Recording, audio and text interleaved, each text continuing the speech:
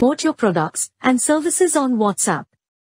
To get started, you need to log into the website. After logging in, click on the WhatsApp icon in the sidebar. WhatsApp QR code will appear on the screen. Scan it in your mobile's WhatsApp application to link your WhatsApp number.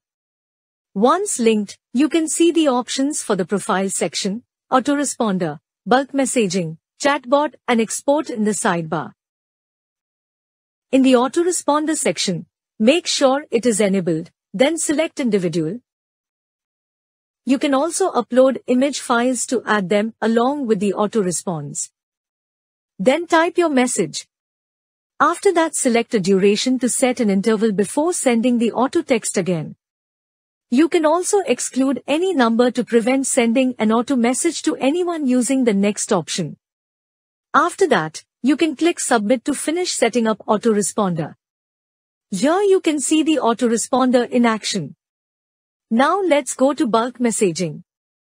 To start, click on create group, then add new, type the name of your group, and click submit. The group will be created and you can manage contacts, add contacts, edit the group name and delete the group using the given buttons. To add contacts, click on the button and add your contacts with the country code in the text area. Add one contact per line. Then click submit. After that, click on create campaign. Write the campaign name. Select the group to which you want to send bulk messages. If you want to add an image or video file, you can add that too. Please keep in mind that it is best to use files less than 1 MB for bulk messaging. Then type your desired message. After that, select a date and time when you want to send the message. Then in minimum interval type 5 and in maximum interval field type 10. Click on submit and the server will start sending your messages to the contacts in the selected group. To check how many messages have been sent, please refresh the page. As you can see, the system has sent message to both the contacts in the group. The next section is chatbot. A chatbot is used to reply automatically if someone sends a specific message. To set it up, click on add new.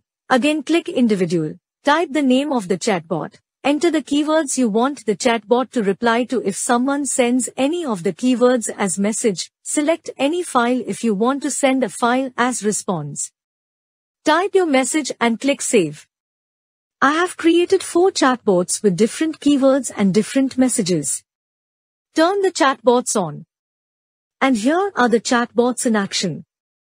The first chatbot will be triggered if we will receive a message for service.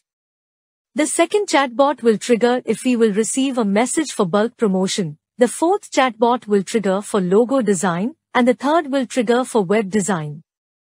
After that, here is your file manager where you can access all your image and video files. And here is the caption section if you want to type and save texts to use them later. And then here is your account manager to remove your WhatsApp account from the website.